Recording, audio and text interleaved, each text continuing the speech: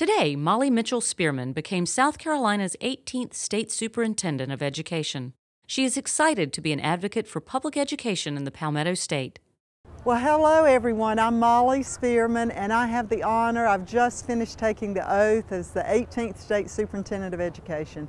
I'm so humbled and excited, and I wanted to send a message out to all of you in education, particularly our teachers who are working so hard, to principals, our district leaders, school board members, and the students. Thank you all so much for what you are doing to move our state forward.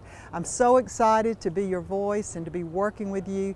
We'll be sending out some details to you very soon about what we want to do to improve our education system, and none of it can be done without your support. I thank you so much for what you're doing every day in South Carolina schools, and I look forward to serving you and working with you over the next 4 years. God bless all of you.